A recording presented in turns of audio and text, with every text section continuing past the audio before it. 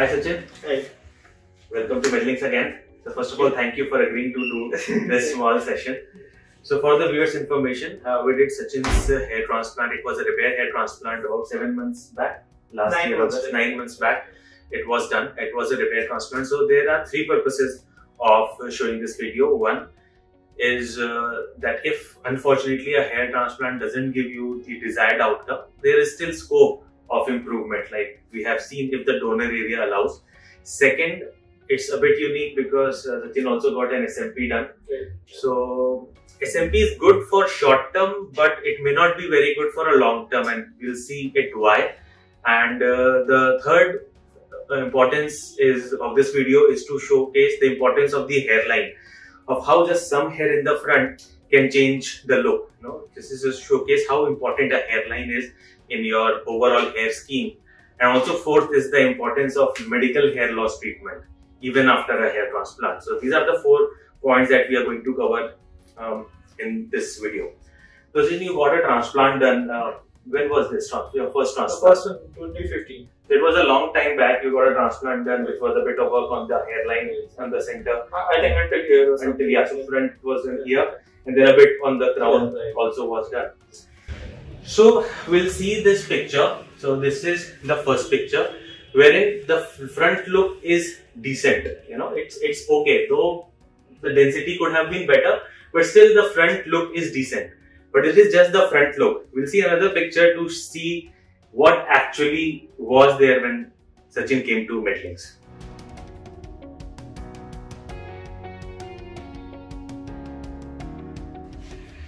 So this is the reality. This is a top view wherein we had some hair in the front which was looking good on the front heads on view, but then it was all empty and then bit of transplanted hair left here.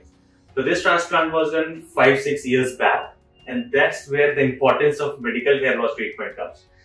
That okay, some hair here failed to grow, but that's okay. It may happen even when the surgeon has tried his best. Sometimes it does happen, so that's okay.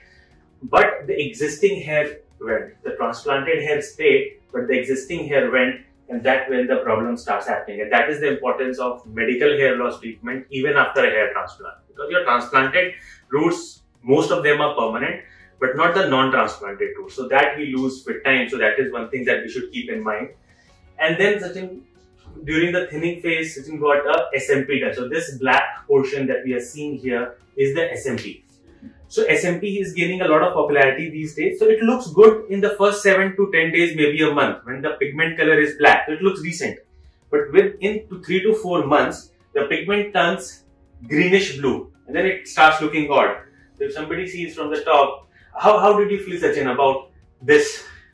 It starts to look off after a while, I think. Yeah. Initially, I think when I got the SMP done, I was told that it will last only 6 months.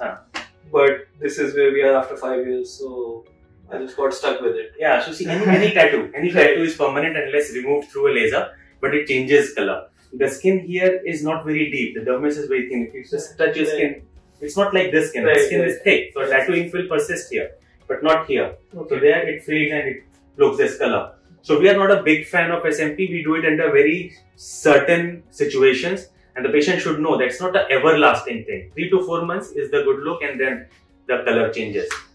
So this is where the problem happens. So what difficulty were you facing, Sachin? Any problems in combing or anything that you felt while you were at this stage? No, I had not combed my hair for a long time, I think. So I never used to comb. I was just using my hands, more or less. But it was more about that, like I wanted some hair, right? Because when you take pictures and all of a sudden there's a bald spot, I did not like it. Yeah. So I wanted to get some hair on my head, and that's where I came in. So now, when Sachin came to us, of course we knew that we will be able to improve the look, but the problem happens is we have less donor area. So one hair transplant has already been done. The donor is depleted slightly. So we have less donor area at the back. So we use a lot of body hair, beard hair and chest hair. So we use a lot of beard hair. So the hairline, the reconstruction that we did here, come here.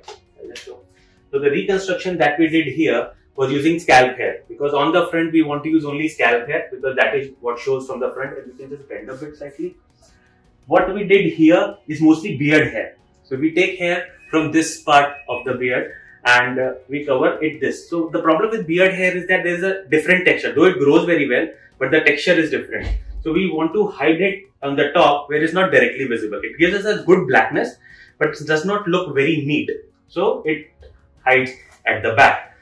So if you can just bend it in and show it to the beard. So this is the part which is now as compared to this. So this is after 9 months of his transplant. Here we have put scalp hair and here we have used beard hair. You can just turn it. Now this area. So today we will be focusing on this area, and so this will be Sachin's third hair transplant. The donor on the scalp is pretty less, but we'll still take out some hair from it. See, in hair transplant we are not producing any new hair. So we are robbing Jack to give to Peter.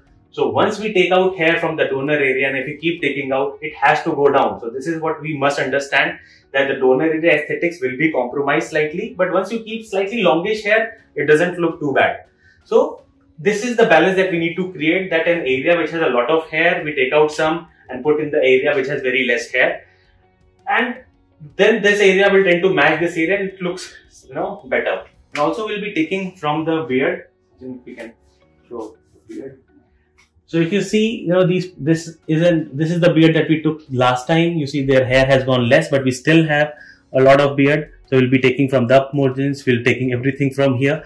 We may take something from the chest also. So by combining all things, we are targeting 1500 to 1800 grafts to give not a lot of density, but at least a coverage on the vertex area so that it looks decent enough. So these are the 4 points that we wanted to tell you. First, a repair hair transplant is possible if the donor area allows. Medical treatment is important. SMP is a okayish treatment. And fourth, the hairline is the most important part. Even if you have very less hair here, if you have a decent hairline, your front look looks nice. So thank you for watching this video, and we'll keep coming with more such interesting cases. And special thanks to Sachin, who places trust with Medlinks and has kindly agreed to do this session. Not many people do it. Thank you so much, Sachin.